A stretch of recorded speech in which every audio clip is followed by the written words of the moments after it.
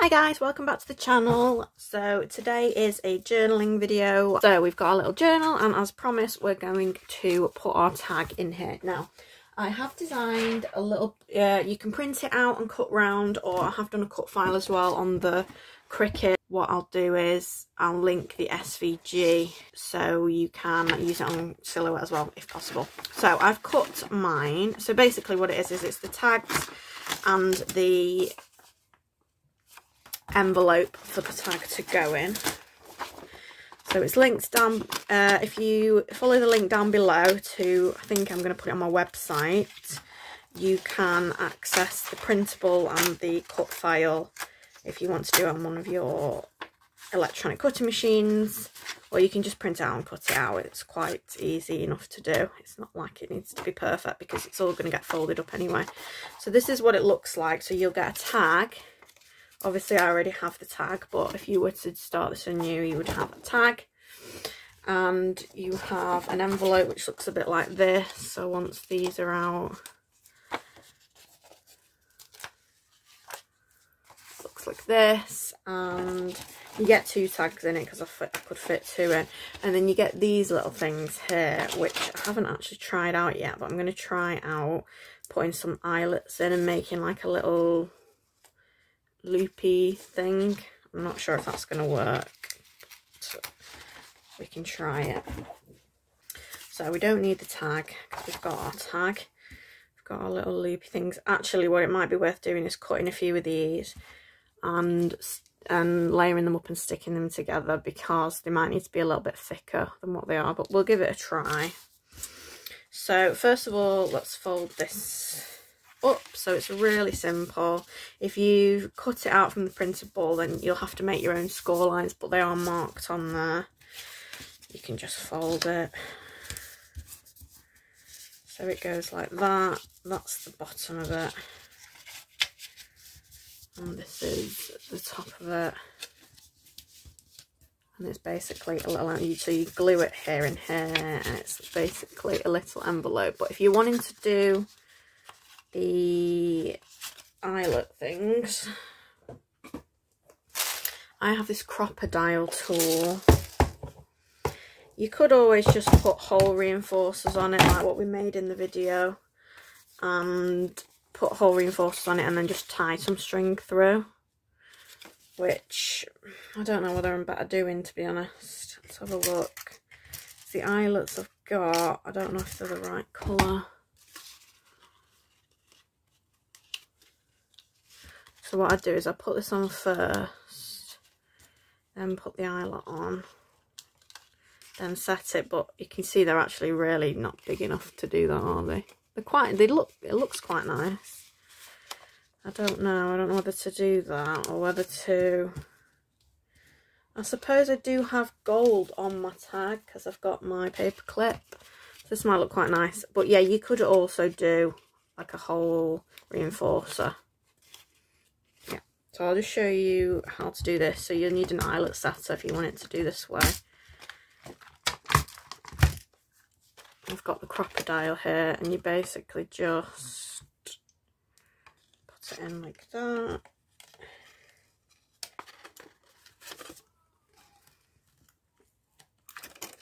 And set it.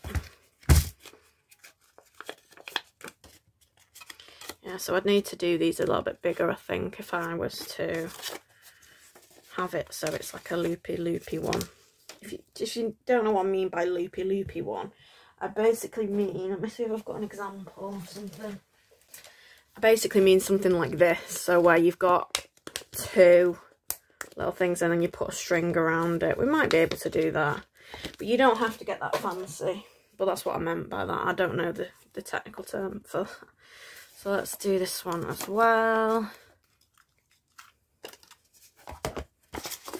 Okay, so there's your envelopes, quite cute like that. Of course, you don't have to go to that much detail. It'd still be cute, just a little envelope. So let's glue it.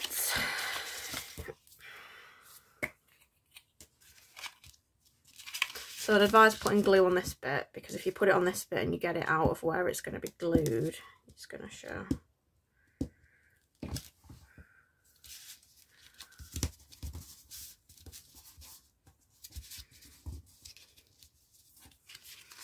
There we go. And then you can either put some string through, or I don't think string's going to go around that bit, but thread might. I've just thought, because that other one had thread on it, maybe thread might work. I'm just going to use a bit of string, you know. I think it'll look cute just tied up like that.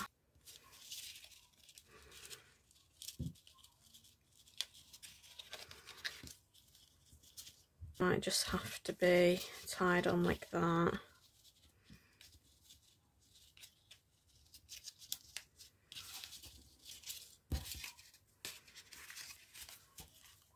So the tag's like that, and we can slot it in there. And then you could actually tie this if you wanted. I mean, you might want to keep it open. Yeah, that's quite cute, isn't it? And then you can just maybe, oh, I don't know, tie it however you want. I don't want it to be too difficult to get the tag out, because the whole point is that you're going to want to be getting the tag out. Do you know, I actually almost like it like that, so without the top bit, and then you can just pull this out. But I do quite like this. If we leave that as it is, I might actually just keep it like that. Let's get the page out and have a look. Anyway, that's the basics of the envelope. I'm not an expert envelope maker, so sorry that it's not perfect, but hopefully you'll get a little bit of inspiration from that freebie, and hopefully you'll print it out and use it in your own journal. You see, I do like it like that. But anyway, let's get into the journal and see what it looks like.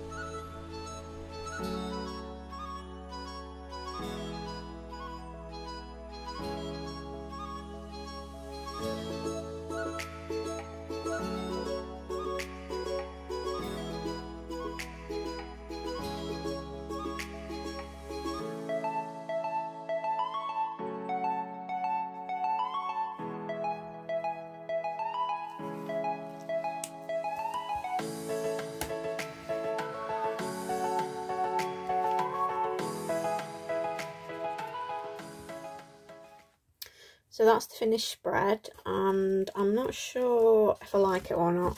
It's one of them things, sometimes I don't like things straight away when I've been working on them, so it might be that I come back later and I like it.